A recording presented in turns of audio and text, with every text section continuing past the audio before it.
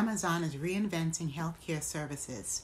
It's providing more virtual, medical, and additional services using their acquired company, One Medical, for an insanely low cost.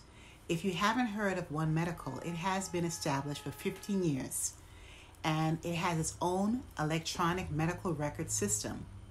Senior policy analysts employed at the American Economic Liberties Project, Krista Brown, stated, "There is an Amazon bundle, Prime TV subscriptions, smart home devices, groceries, and your healthcare provider."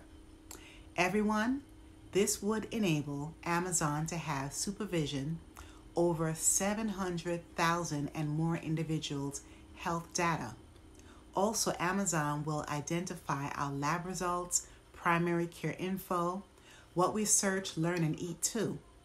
The American Economic Liberties Project has been persuading regulators to block Amazon. Do you think this health care is worth having or not?